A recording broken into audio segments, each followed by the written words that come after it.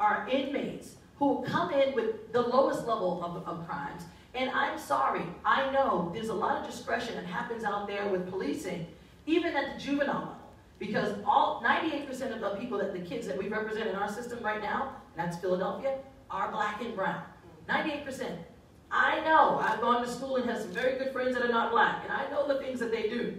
And I know that many of them, if they were given the same treatment that our young black kids were given, would be in the system. But I wanted to answer your question directly, because that discretion is huge. And so when you have droves of people coming into this system that are not violent, that are not dangerous, what is the purpose of that?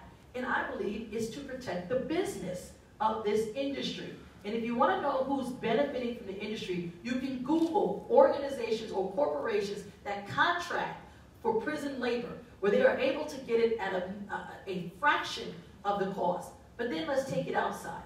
In Pennsylvania, we have 935 legislative actions that exclude people from certain qualities of life if you have a crime, a criminal conviction. Now, if that's the case, where are those people going to work? The low-level jobs, the Walmarts, the wherever they can to make the big